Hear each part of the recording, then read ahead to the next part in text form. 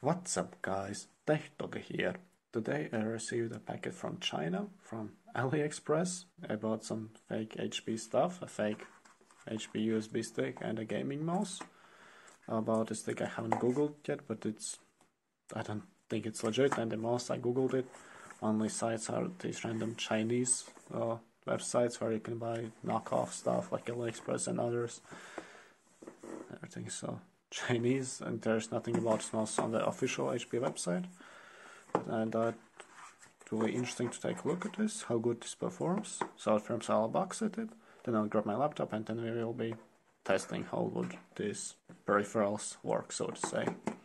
First let's unbox the USB stick. I think it comes right off here. There's like a little seal of quality, you could say it.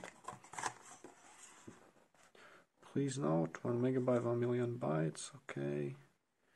Requirements, pretty much standard stuff.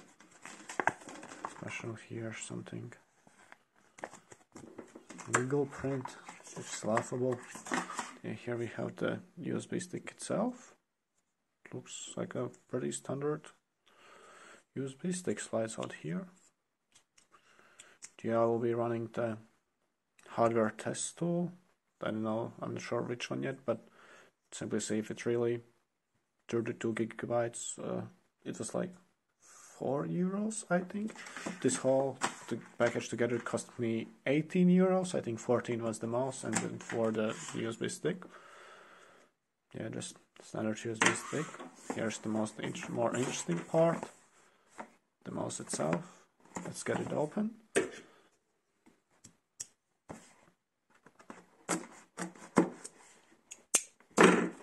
It's pretty nice touch, this HP seal, I must say. So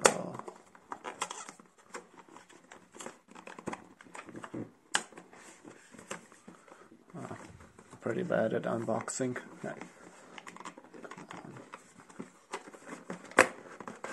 Okay, so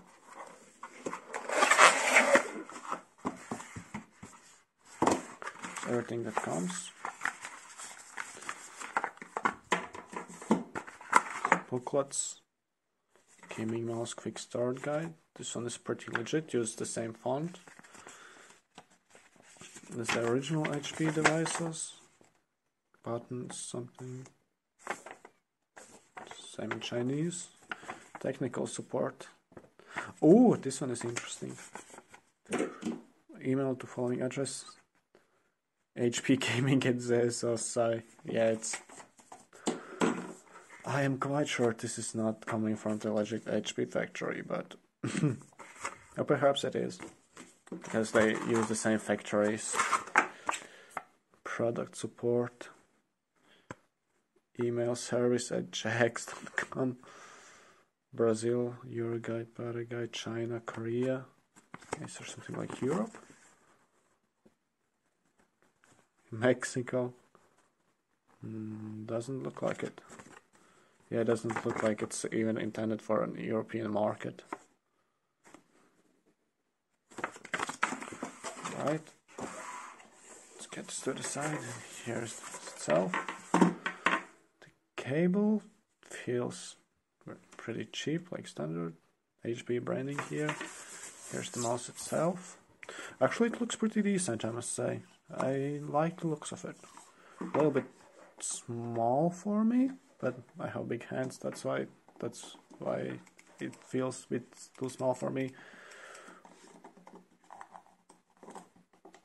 Yeah, it's a mouse. Alright. Yeah, gaming mouse.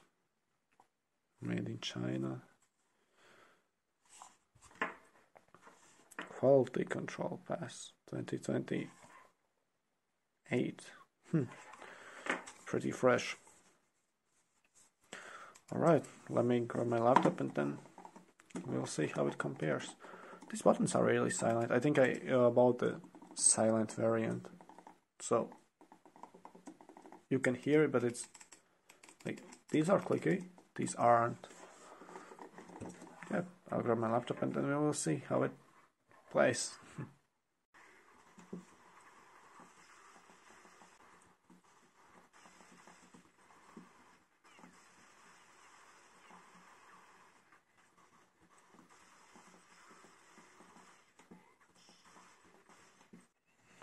So I played a bit of 1.6 with this mouse.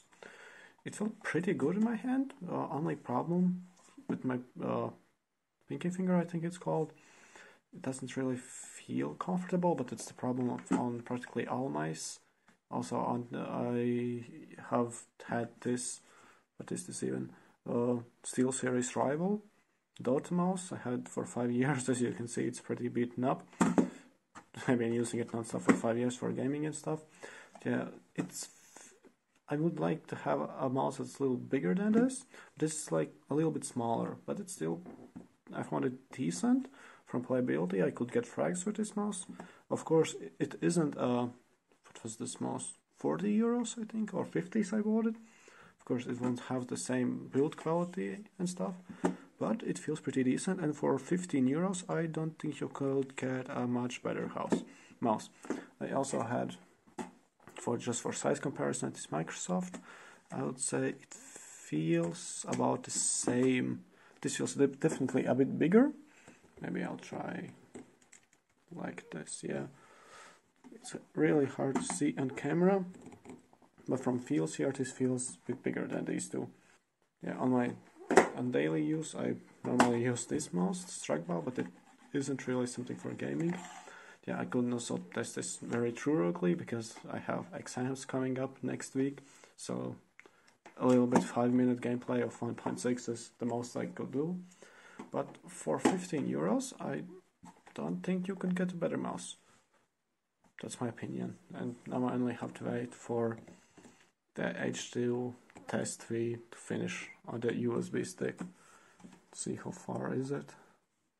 Oh, it will take some time.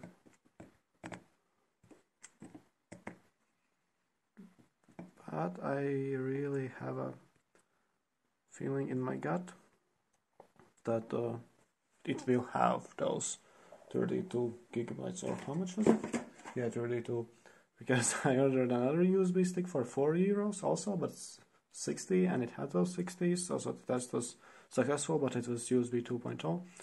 So yeah, when it will finish, I will just give you an update, but I think it will be like promised. Yeah, in conclusion, I have to say this mouse feels pretty good. I also like looks. It has multiple different DPI settings, and when you change it, the color changes. Like it allows this on green. That's how I like it. Yeah, it's also, you can cycle through just so it indicates, but then after some time it blinks, and then it just returns to the normal color rotation. So yeah, I will just give an update when the USB stick has finished testing, and that will be about it. So the USB tester has finished. It is those 30 gigabytes, so in that regards it's fine. But one last comment about the mouse. Here we have it. I don't know how good it will be on camera, but when you touch it a little bit, it wiggles, but this button doesn't, this one does. If you use it normally, you don't feel it, but it's already only after a few minutes of use like that, so it's little, I think it has gotten loose somewhere, I'm not sure, but yeah, if it already becomes like that after only a few minutes of use, it only says about quality, the build quality. But from looks, it's pretty fine. Since I'm not a pro gamer or anything, it's decent enough for me for the eventual round of Counter-Strike. So for my money, I'm satisfied, I will say. So thank you for watching. Don't forget to like and subscribe, and I will speak to you soon.